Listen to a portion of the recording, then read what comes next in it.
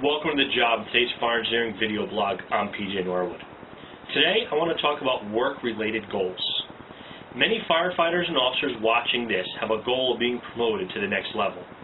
Some have a goal of becoming a career firefighter, some to pass Fire 1, EMT, or even a paramedic class.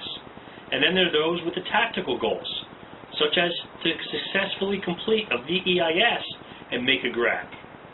Today I want to hear from you and your current goals. I want to know what goal you achieved and how you achieved it. I also want to know what crazy roadblocks did you encounter that you had to overcome.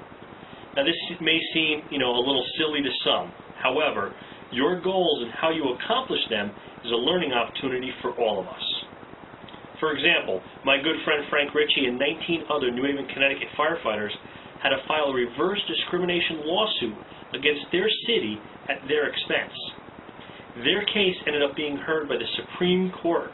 After 7 years, an enormous amount of time, money, and frustration, and learning, 14 of the New Haven 20 were promoted.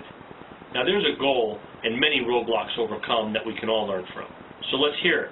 What have you accomplished, and what challenges did you overcome?